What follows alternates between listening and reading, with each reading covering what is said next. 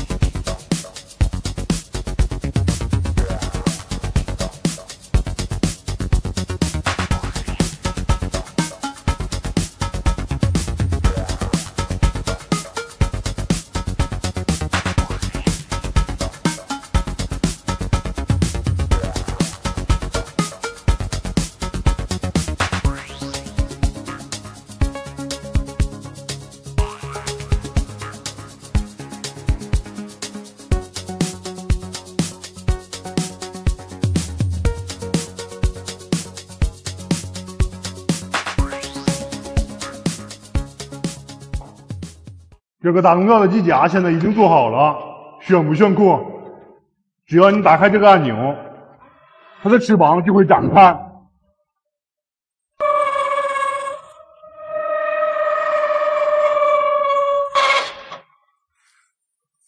展开翅膀之后，跟我以前做的小推车相连接，打开开关，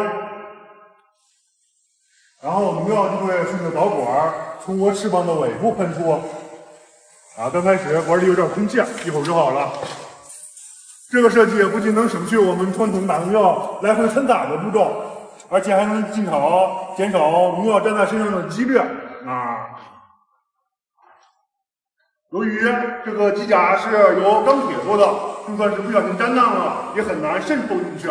为了让自己的口鼻也不会吸入农药，我还在它的头盔里安装了一个防毒面具，给大家看一下。戴上它之后打农药，就可以保证你万无一失了给大家戴上看一下。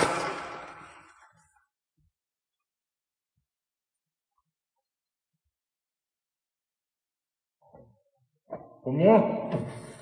我还在它翅膀两边安装了一个音箱，这样我们打农药的时候能放出劲爆的歌曲，激励自己消除我内心的恐惧。就这样。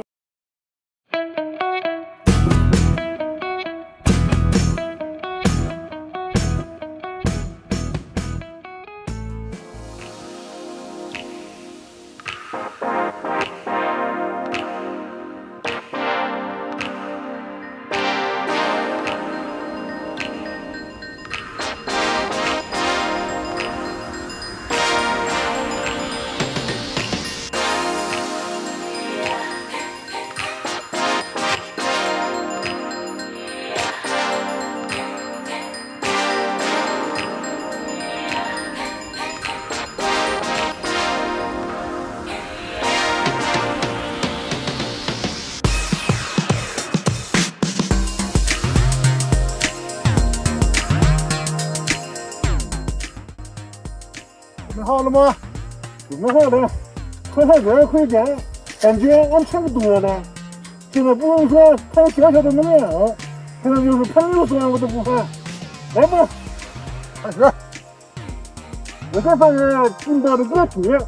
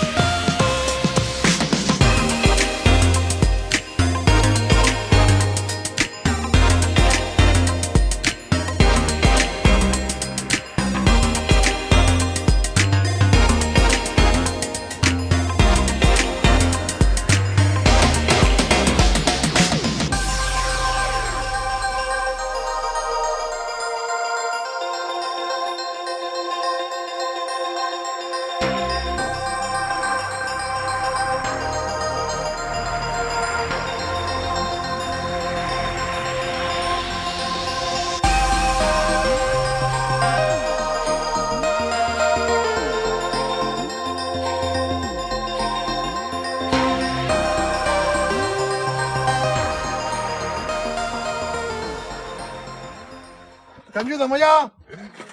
啊，还可以，不错。你看我打了这么长时间，腰也不酸，腿也不痛，浑身也不刺痒，挺好的。你怎么停下了？接着打呀！都是有点累。我靠！如果这个机甲能飞的话，喷起农药来应该就不会这么累了。看来还需要改进一下。在网上看到了有一种推进器能让人飞起来，所以找来了这方面的人员，看看能不能把它安装到这台战甲上。工作人员看完战甲后表示需要拆出一部分的零件，就算是这样，介于我的体型载重也不一定能够成功。听后我感觉很失望，但我一直想体验一下飞行的感觉，所以说什么也要尝试一下。